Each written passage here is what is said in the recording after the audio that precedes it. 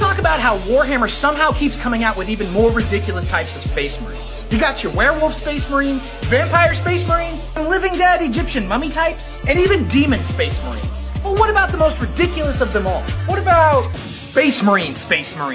These dudes are called the Primaris Marines. They're bigger, faster, and stronger than their firstborn cousins. Their creation was one of the most controversial things in all of Warhammer, in the lore and in real life. They were created by this guy known as Belisarius Cawl, and at this point he's seen as something as a pariah even amongst his own people, as innovation is generally frowned upon, and improving on the God Emperor's designs, now that's tech heresy of the highest order. Not only are the Primaris physically taller than the firstborn, but they also have 22 genetic implants, compared to the 19 of their predecessors. Belisarius also used the genetic template of all of the Primarchs to make them. And yeah, that also includes the spooky ones. At this point, the Primaris have reinforced just about every Loyalist chapter. Despite how some people may feel about this, it's just a matter of time before they completely replace the firstborn.